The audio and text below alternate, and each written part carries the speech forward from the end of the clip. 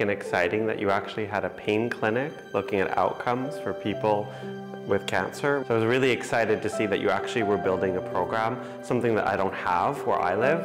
I think what you have here is exceptional to have your own pain service amongst the anesthesiologist. You're seeing the patients from start to finish. So you can actually pick up patients that you can treat and help when nobody else knows that. You have a beautiful team, a large team, and a lot of supports, which is increasingly rare.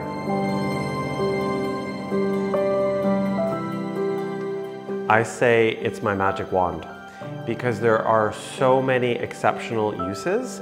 And in fact, I think in the years to come, we are going to be treating more and more things. It's already used to treat cancer. It's one of the original uses of Krio Neurolízis and cryosurgery is to treat and kill cancers. And now we can use it to treat the pain. We can use it to treat the muscle and disorders. We can use it to treat the stiffness. So it's so incredible that you have it here, but 5 years from now, there's going to be more and more reasons to use Krio Neurolízis. It's going to be exceptional. I think the future is coming. I'm really impressed upon your team is that you are experts in peripheral nerves and treating pain, but Krio is this incredibly powerful tool to stop abnormal muscle movements that you picked up very quickly, that we can be treating all these muscle disorders that patients get from really complex surgeries. Every cancer patient has a different surgery based on their reconstruction and their debulking, so you now have one more tool to help that patient feel better.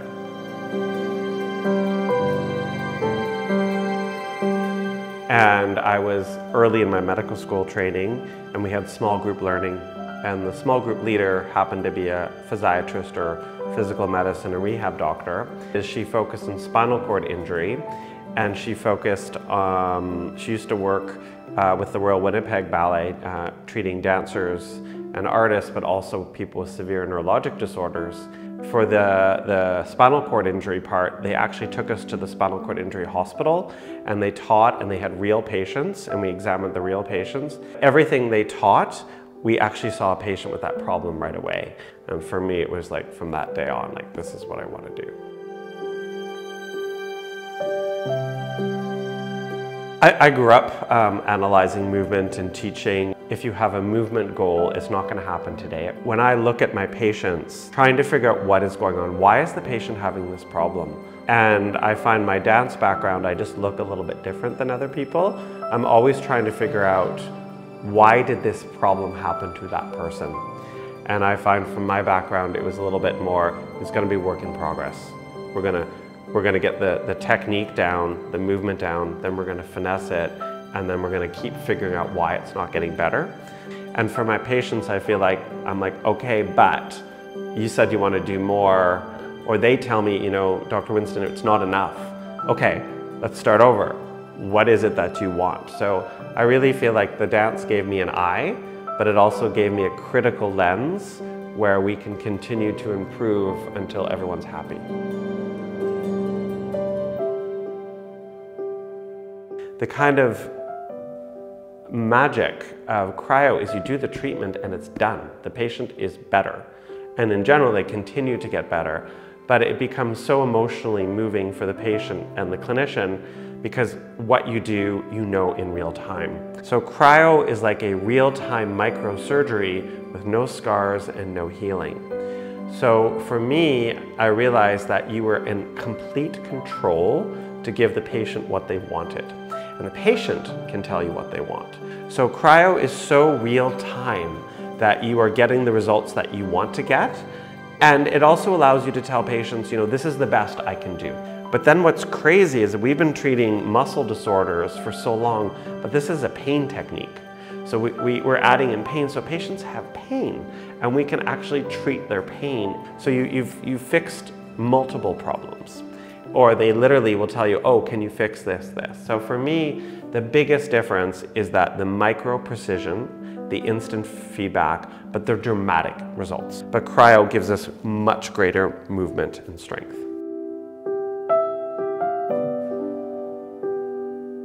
Like, you know, I've never fed myself a French fry in my life. I'm 47 years old, and they're communicating with a language board with one finger, or with their eyes, or a patient will say, I can now hold my husband's hand with my bad hand. And for 10 years, I've wanted to do that because everybody looks. And now we hold my bad hand and nobody knows.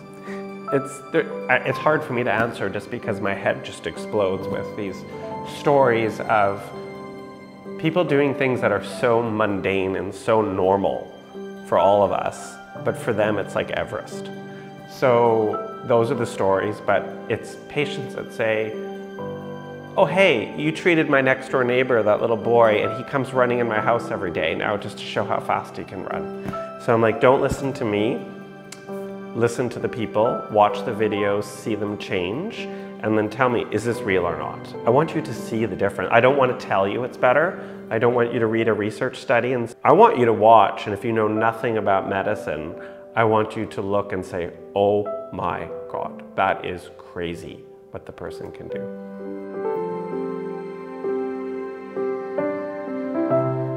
What's your goal? Because it has to be realistic. Like we can't, some people can run and feed themselves and play sports. So the first thing is we have to have very realistic goals with the patient to say, yeah, I think I can help you, but these are the limitations of where I can help, because we don't want to come across as like we know better than other people.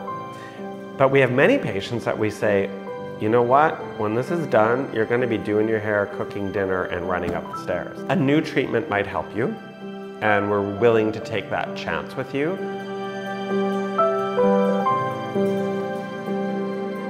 Make sure the treatment makes sense, make sure the treatment doesn't come with side effects, and doesn't put you at risk. So what I think you have here is very special, because rehabilitation is forgotten.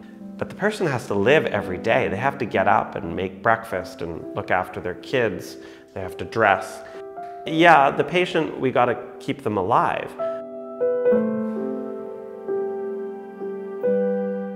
We have to tell every patient, if something goes wrong, it's our fault, it's our responsibility, but you have to tell us.